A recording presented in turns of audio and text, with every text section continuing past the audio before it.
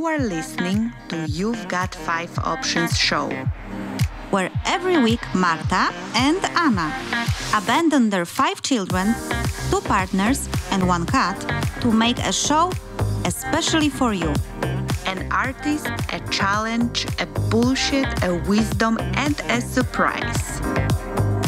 Tune in and feel the magic of 5. Let's jump into the bullshit of the week and see what we got there. Say what? Boop, boop, boop, boop, boop. It's bullshit of the week.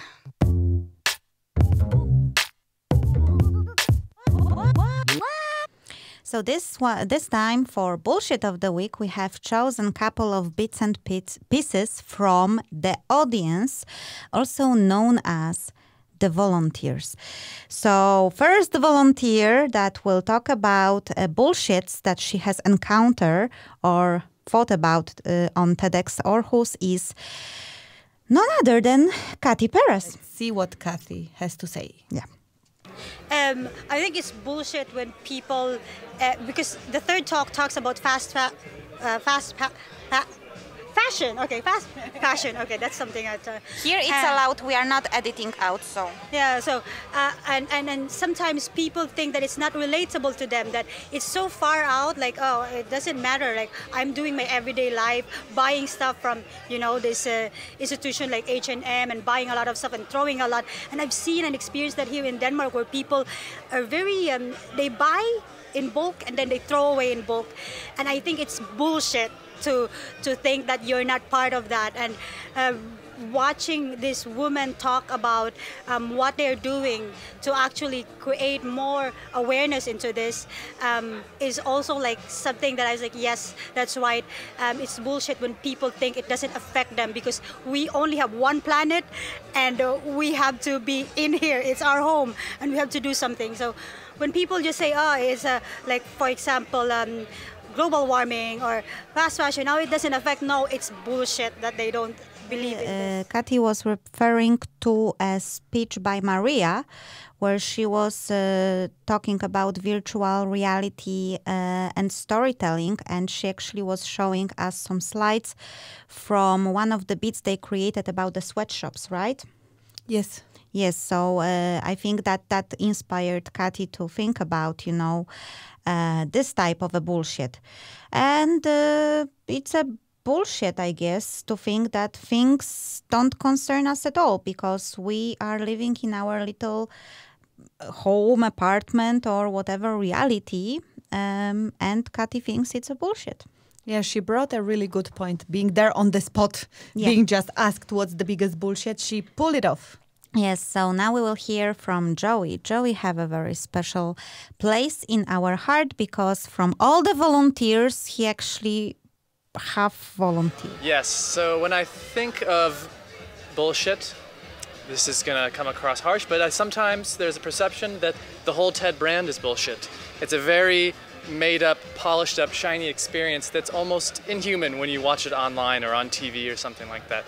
Being in an event live today shows you that it is bullshit and it isn't bullshit. It's authentic people. It's authentic experiences. You can see the non-edited experience live on stage. Everyone's nervous at first. That's my eye from being involved in the past. You can see the body language. The first minute or so of a talk is always a little more tense. And it's authentic, it's real. It means this is a real person talking to us about real experiences, nothing that's manufactured. But then after about a minute, the training that they're given takes over, and they seem a lot more comfortable on stage and with the audience as a whole. So just to give you a bit of a background, Joey was actually in an organizer team back, I think, last year, and he was involved in TEDx Aarhus some years prior to this event. That was the first event when he was not in organizing it, right, Marta? Yeah, he was a coach for the speakers previously. So this time it was really great to talk to him and to have an insight from someone that was on the other side. Exactly. So, yeah, and I can also confirm that what we see on YouTube, it's a quite a different experience than what we see when we are live and watching speakers on the stage. Let's just say that TEDx is doing some editing. Yes. Yeah, well, it's quite interesting when you go to the live show and you see that those people, they actually can get stuck sometimes and they forget, they don't know how to continue. And then suddenly there is a hand coming out from behind the curtain with a text. Yeah. I definitely would not have imagined that this is happening just looking at the videos. Mm-hmm. Where it just looks like these are like world-class speakers, each and every single one of them having absolutely no hiccups whatsoever. So that's the magic of the live event, where you can sense an absolutely different level of energy. That is absolutely true, and actually people cheering and trying to encourage the speakers to keep on going, because, sometimes you can just like completely lose it. You tripped once and you don't know what to say, and then you can freeze, and that's very human. And then people, just like, applauding you to keep on going. That you will not see on YouTube. No, the audience is wow. Yeah, and you will not see it on YouTube literally, because there is no footage allowed. People are not... I think the only people who can film TEDx events are TEDx people and, of course, us, because we were invited. Well, no bragging. Well, we couldn't actually record the speeches. True. That we couldn't. No, that is only TEDx. But now we will have two back-to-back clips where we will hear from John, Arne, and Annette, and they will talk about bullshits that they were inspired to think about after hearing certain speeches from the speakers. We think Denmark is known for having a large welfare state, challenging that and saying, are we actually doing the best? Yeah. And I mean, the speaker had been, let's say, inside the system himself to experience it from the inside and maybe see how we can improve that system. Yeah. So that was very encouraging. I actually have to say that personally speaking, that speech about the entire system was very eye-opening. It was something like, wow, the most expensive social system in Europe, at least, and such a relatively, I would say, poor results. It's really something that made me think as well. That it's something that's just accepted that Denmark has that system. Yeah. But let's take a step back and see, okay, maybe we can use those resources in a more efficient way and actually give the people that require it the best support that we can. Well, the social entrepreneur definitely points out the system, how the systems keep people down instead of letting people develop and come back into society by putting them into some frames and put them into a jail, so to speak, instead of letting them free. So I'm looking very much to hear about the results of his experiment that can bring some data that might change legislation in Denmark. Okay, thank you. Annette, any bullshits from your side? Well, I don't know if it's bullshit, but there was also one of the persons on the scene. She's talked a lot about that we should learn from the past, but do we actually do that, or do we do it enough, and do we actually change our behavior based on what we have seen? So I think that was kind of bullshit, but she also said it. But I think it's all actually good to remember it, because it's so we quite often say that, oh, we have to learn from the past, but actually we don't do it. Yeah, I think that actually Stefan, with his speech about welfare system in Denmark and how ineffective it is comparing to the money spent on it, made quite an impact on people. Yes, he was definitely one of those speakers with that we have noticed then when we were interviewing the audience, mentioned quite a lot. Yes, I think it was him and also Bryce, and I think it's because Bryce has surprised people with the dancing. But Arne even compared it to jail. That was cool, Arne. And then Annette also referred to the speech by Vanna where she was talking about how can we learn from a past, and that is coming from archaeologists. So I think it's quite a relevant tip. So guys, if you are still wondering what those speeches were because you haven't seen them, I would strongly recommend you to find or be persistent in waiting for the speeches that will be on YouTube, released by TEDx Crew. And you can also go back for more information to the first episode about TEDx and Backstage stories that we have released a week ago, because there you can also hear from the speakers themselves. And the last clip regarding the bullshit is Jerry. And let's hope that Jerry will this time find a bullshit that is a bullshit. The whole thing about, environment and sustainability, leading back to like sweatshops with the VR experience, as well as the waste-proof food program and all that. I think a lot of things comes back to environment and how we treat our country and the world and the globe. And I'm like, maybe I just think to myself sometimes, like, yeah, I'm really economical friendly. Like, I take care of the environment. I'm really friendly in terms of all that. But maybe I'm bullshitting myself, because in terms of buying clothes and stuff, I can like, yeah, I need that as well. Like, so maybe I'm bullshitting myself to think that I need more than I actually need.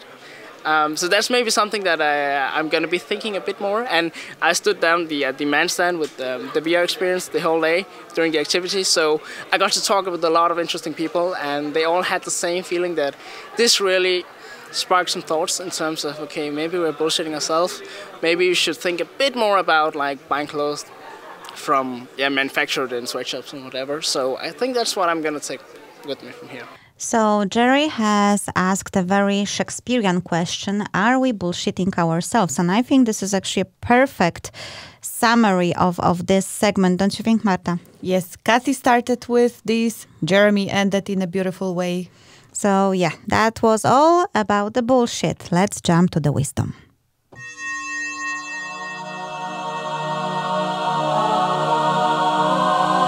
A super wise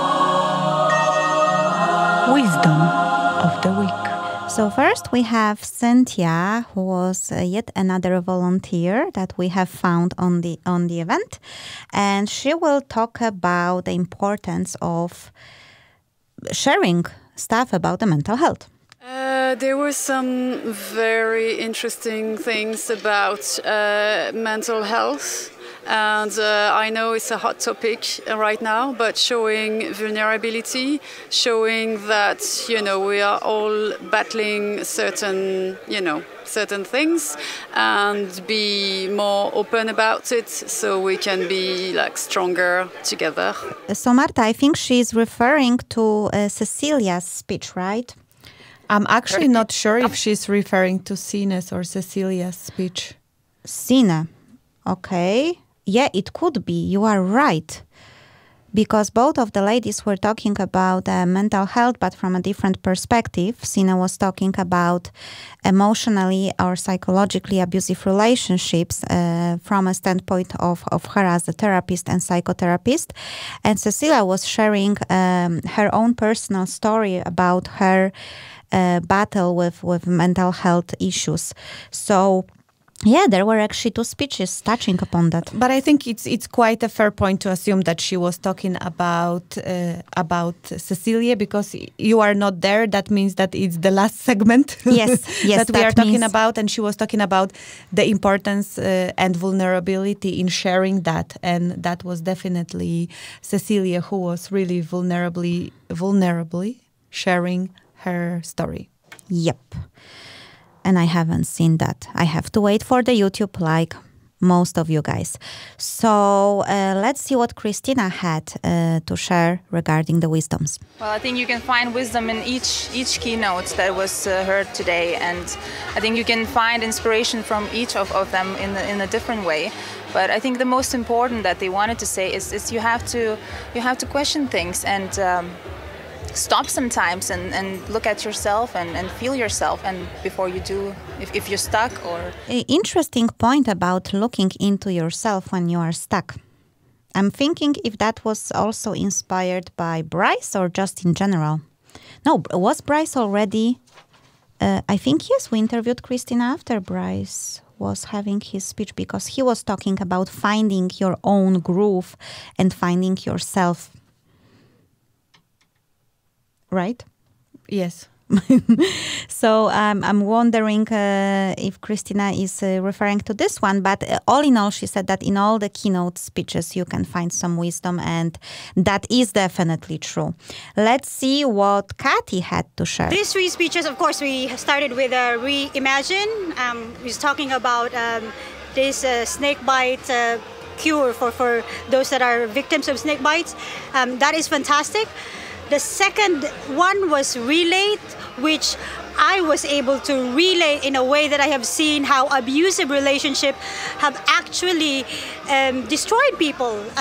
People that I know who were into abusive relationship, and sometimes they just think that they're not into it, they're not in part of it, but you've seen how it destroyed them. And for me, that was brave and raw, and I love it.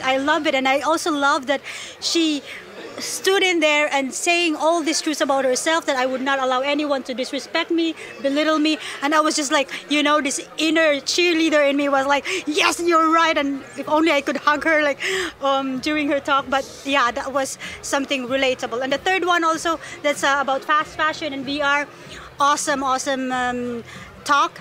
But the second one was something that I truly believe in, and because I've seen how it ruined people, and that was relatable to me. I think Kathy was referring, of course, to all the 3 speeches from the first segment, but the one that impressed her the most was a speech by Sina about emotionally abusive relationships, and that was the powerful one, definitely.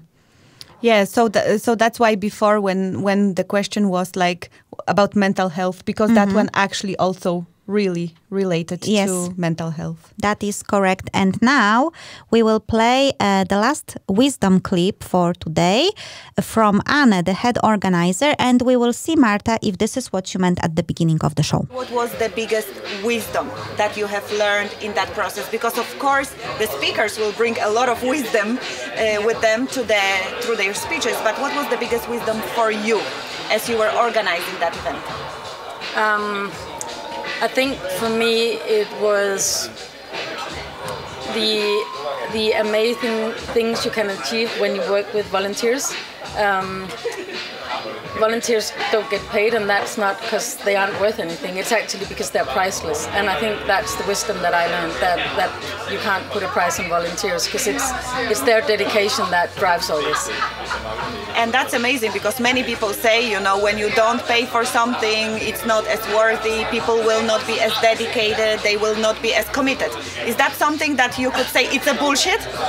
That is absolutely bullshit. Smooth transition. Yeah, that is bullshit.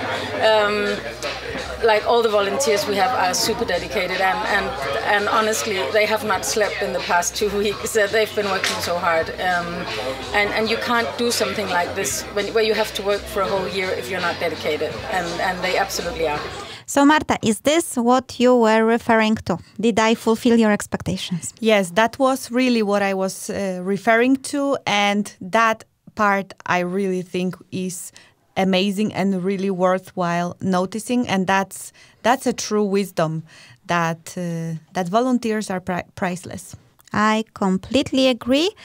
And with this very wise accent, we will finish this segment to jump into the left field. G. From the left field.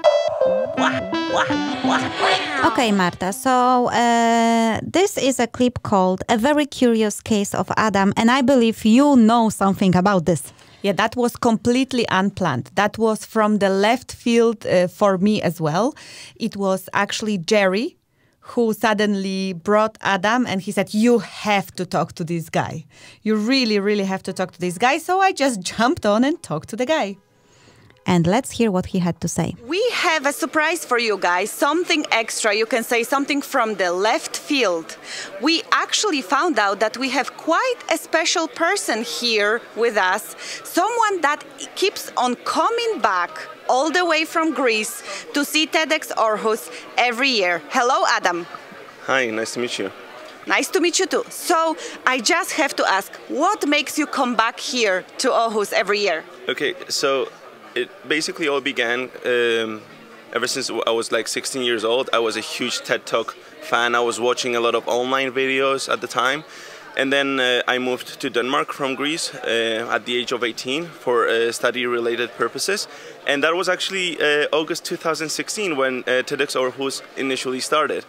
And I just knew I had to get there, so I just pressed the button, buy the ticket, and I came here for the first time in 2016. And after that, I just kept coming back. The part where it actually gets interesting, it was when I had a lot of friends of mine from Horsens, which is where I'm studying, convinced about TEDx Aarhus, so we were coming back here together until the point where I was heading back to Greece for the 5th semester, which was my internship, and I got hired by a company in Athens. So I got teased a lot by my friends that I would not be here at the time where the TEDx Aarhus would be back in October in 2019. So I just had to prove them wrong. So I just hopped on the plane, came here for the weekend, and I was present then. And now I'm actually studying in Prague, and I couldn't let the tradition go, so I just had to come back here again. So flew here for the weekend just for this event. So in your face, student friends of Adam, he's really dedicated. Will we see you here next year? Definitely. I'm gonna be here every year as long as this is a thing, no matter where I am. Okay, great. So since you have agreed to talk to us, I do need to ask you that question. What was the biggest surprise? You have been here every time. Exactly. So what was the biggest surprise this time in this TEDx? Surprise. I would say the engagement when it comes to virtual reality, which comes to be a huge part in our world, as well as the new venue, which actually happens to be a lot of fun as well. I was convinced, personally I was convinced to our old venue in Tivoli, but I would not have any problems with the event being hosted next year here, because I do love it and it's great. Marta. That was a very loving in your face, I wanted to say. You can clearly see that I have been there. It's been a long day. Yes. And I think I have already picked up a glass of wine at that point of time. Could be. In your face. Adam's friends. But I enjoyed it a lot. It's actually quite amazing. The guy keeps on coming back to TEDx Aarhus, and he will keep on coming back until this thing is still a thing. So I think that we will now jump to the second part of the bloopers. Hello again, yet another stalked human being that has totally voluntarily agreed to be interviewed by us here today. He just came to us. Totally, just ran after us and asked if he could be interviewed by us. Hello, tell us your name, please. Hi, I'm Joey. Hi, Joey. How are you doing? You get that a lot. That's a new one. We are very creative at the radio, you know. So yeah. Kathy. And last thing, I've never said bullshit so many times in 1 minute in my whole life. So really, like, wow. We are glad to inspire. Thank you, guys. That's what we do. We inspire Welcome people. And thank you. I'm happy that she said no to me in the past. That's something you don't hear usually from a man. But okay, so tell me.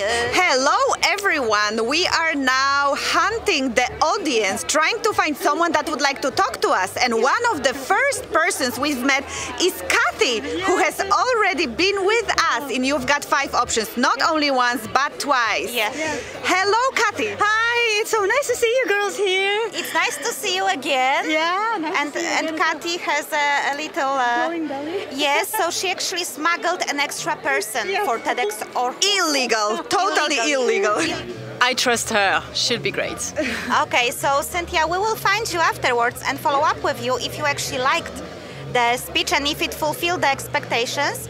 No pressure, Sarah, no pressure, TEDx Aarhus. This should be a hashtag, no pressure, TEDx Aarhus. Yeah, Marta, so there was a little bit more of bloopers this time. I think my favorite ones were the ones with Joey, especially the, how you doing? I'm like, I would like to say that this was a very early morning, so Marta has no excuses with I have drank a bit of wine, because I know she didn't. But if you want to see those bloopers, then you definitely need to check our website and check the video, because this is an entire TV program. If you are listening to us, I hope that at least partially your ears were satisfied. And we will end up with reflections, because we have actually recorded reflections at the end of our duty on TEDx Aarhus. And I think they will speak louder than what we will say 3 months after. So let's hear it. Hi guys, I am here alone, and that is because I have to go home. As you probably remember from all of our episodes, I have a little baby home, so I was able to catch some of the TEDx Aarhus today, but not the whole. So Marta, good luck. You will be doing the last interviews on your own. And we agreed that we will be sharing our experiences from today's day. And guys, I have to tell you, interviewing people, it's not an easy thing at all. We had to run and find the speakers and find the people from the audience that are willing to talk to us, because not everyone is able just to make an interview on a go. And we were running around, and I think we pulled it off. But I have to say, there is a lot of adrenaline, a lot of stress. There will be a lot of hiccups in this program. Because we are not in the studio, so of course the environment is different. But I'm super grateful and I'm super excited, and even if I have to go home, I am still very, very happy that I was here for most part of the day. And Marta asked me to share some bullshit from myself about the TEDx Aarhus. So I cannot share any bullshit about the event, because the event is truly fantastic. But I will tell you that there is one bullshit that I have today encountered, and let's say it turned into wisdom. A week ago, I thought I won't be able to do it. I have a 3-month-old baby, and she's home now with her dad and with my mother, but it's a whole day event, and I was thinking, it's not possible to pull it off. I cannot just disappear for the entire day. And my little daughter right now is actually teething, so her teeth are coming out and she's crying. And I was like, I think I will just resign from this and I will not do it. But with a fantastic support of my family and fantastic support from Marta, who is my co-host, I have managed to come here and do the job at least most of the time. So that is the biggest bullshit I would like to present to you, that actually you can do it. Sometimes something can seem to be impossible and so scary, but you can do it if you will find the right people to support you, and if you will find just a bit of determination and stamina in yourself. So I'm grateful for this experience. I'm happy that I did it. And that's all, guys. I really hope you are enjoying this. And Marta, good luck, because now you're on your own. And yeah, that was Anna from You've Got 5 Options. Okay, guys, I have been here from 9 in the morning and now it's 7:30 p.m. I have experienced 11 amazing speeches. I have talked to so many people today. It has been an amazing journey. I have learned so much, and I definitely myself have quite a lot of wisdom to bring with me home. Quite some surprises, a lot of bullshits that point right back at me. So thank you so much for listening to us, and stay tuned. So Marta, I have to ask you, what was your biggest bullshit that you have discovered? Because I was actually sharing and caring like Joey. Yeah, you can see the difference from you talking when there is still some light on the background. You were living when we still had like the sunlight. Yeah. And I was living quite some more hours after that. And you could see that I was not as sherry as you were. Yeah, I was pretty exhausted at that point of time already. And the bullshits that I've mentioned there pointing back at me were actually very aligned with what Kathy and Jerry have talked about, meaning the like how sustainable are we? And that was a very good bullshit to ponder about. That is correct. So I guess that this is how we will close this show. Marta, thank you for being there with me on TEDx Aarhus 2019. Yeah, I'm really grateful, Anna, for that. And for you guys, there was so much drama happening before we even got there. And how many cameramen we have almost got and then lost and then got again and then lost and then got again. And finally it ended up with Lasse, who did a fantastic job. Thank you, Lasse, really. You saved us. You saved us, you supported us, and we are really grateful. Okay, guys, stay tuned and goodbye. Bye.